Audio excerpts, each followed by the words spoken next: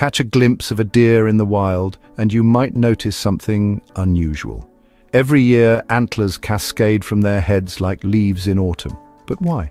Welcome to the fascinating world of deer antler shedding. In the heart of winter, male deer or bucks lose their antlers. This isn't just a quirky deer habit. It's a biological necessity. As testosterone levels fall post-mating season, specialized cells weaken the bone at the base of the antler, causing it to drop off.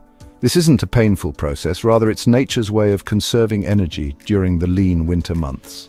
But as the snow melts and spring emerges, so do new antlers. Testosterone levels rise and antler growth begins anew. Coated in a soft layer of velvet, these new antlers grow rapidly, sometimes up to half an inch a day. By summer, the velvet is shed and the hardened antlers are ready for the autumn mating season. Antlers are more than just ornate headgear, they are a symbol of strength and virility. Larger antlers intimidate rivals and attract potential mates, giving older bucks an advantage.